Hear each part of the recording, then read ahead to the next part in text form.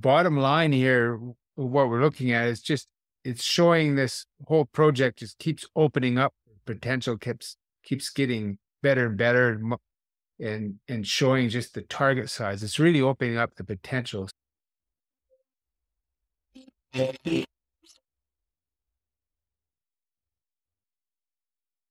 Jim McDonald, Kootenay Silver. Good morning to you, my friend. How are you? Yeah, good morning, Andy. I'm good. Very good. How are you?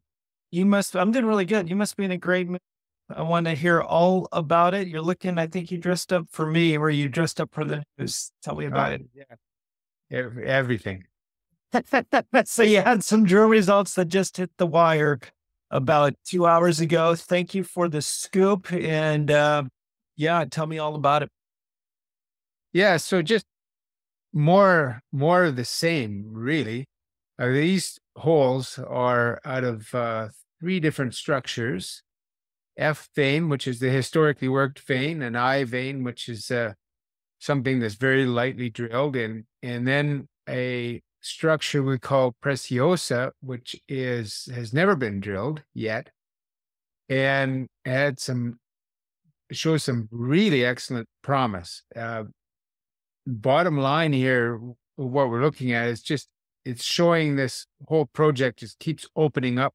Potential keeps getting better and better, and showing just the target size. It's really opening up the potential. So we've been focusing on the 20,000 meters of drilling that we're just completing, that was started last year, has been heavily focused on one structure called D.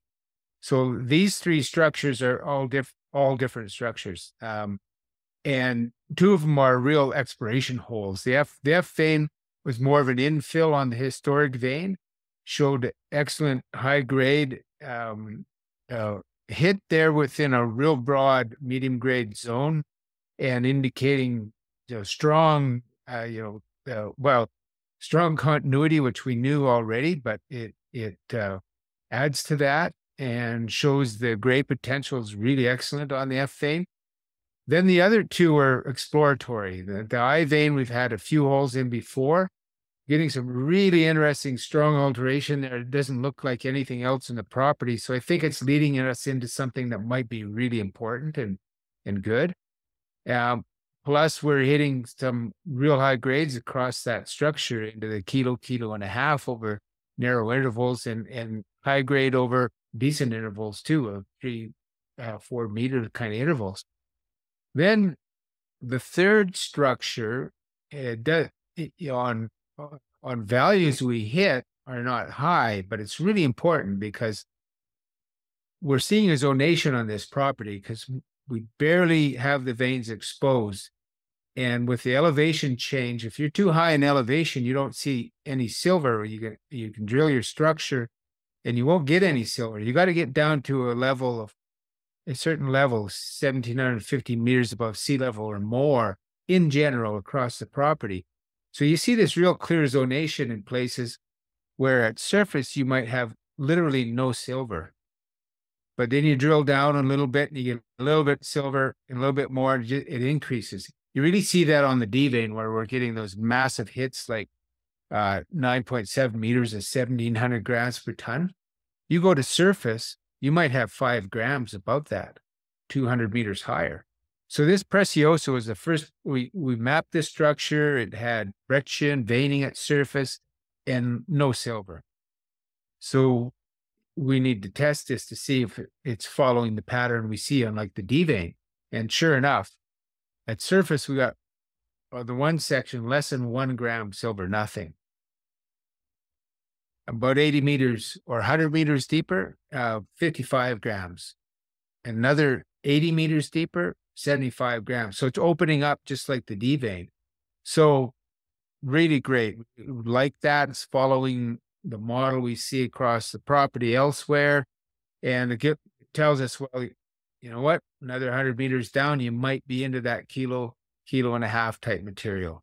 Great. So it really interesting project because of that, because it's basically hidden. It's barely exposed at surface.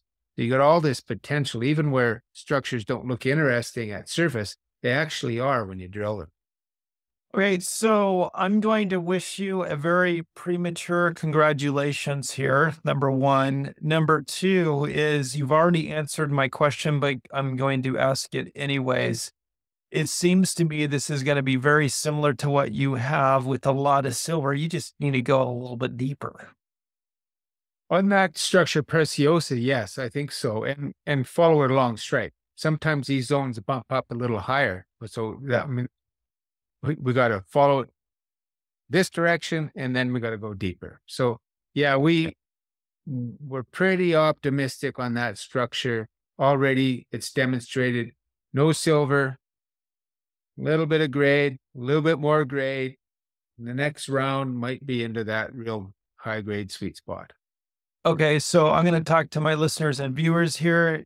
Jim's being way too careful just as an investor that I am talking.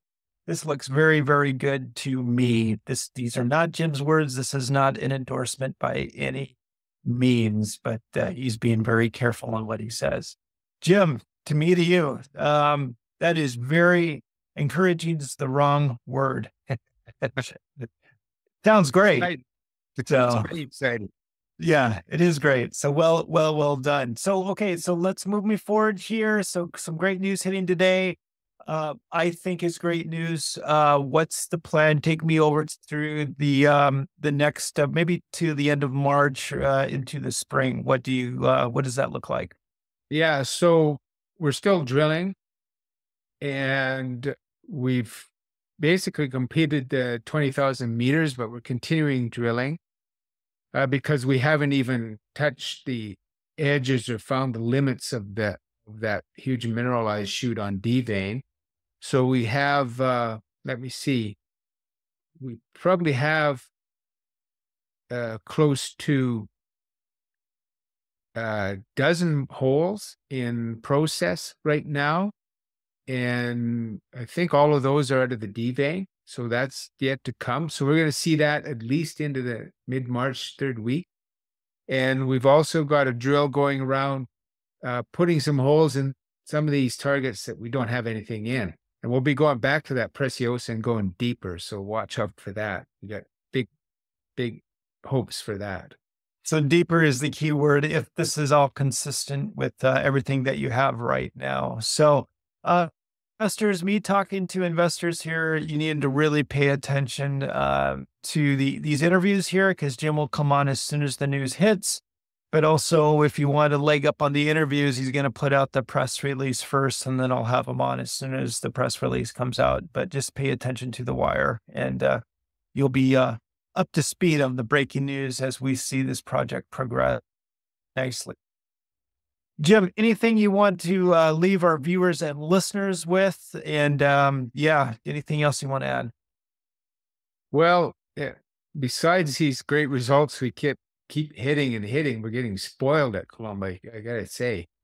And on top of all that, I think we're on the cusp of silver finally breaking out and making its major move. I really do.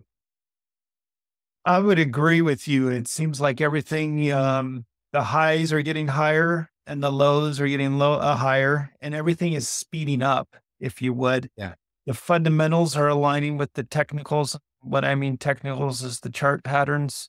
And then you have the whole geopolitical issues that we won't go into. But yeah, it's really, really aligning for all those people that have waited patiently for this move. And I do not think you're going to be disappointed. So, Yeah. all right. I Well, agree. thank you, Jim. Always a pleasure. Full disclosure, Kootenay Silver has become a sponsor of the site. I'm very grateful to Kootenay Silver. So thank you. Thank you, Jim. I'm looking forward to working Welcome. with you. For all of our listeners and investors, and Jim doesn't know this, I am not an investor yet, but I talked to my portfolio manager as of yesterday. We are looking to accumulate Kootenay Silver. So just so everybody knows and it's out there, I am not an investor yet, but that will more than likely be changing within the next 24 to 48 hours. Great. All right. Looking Thank you, Jim. forward. Yeah, looking forward to working with you. Thank you so much. Have a great day and let's keep in touch. Yeah. Thanks, Andy.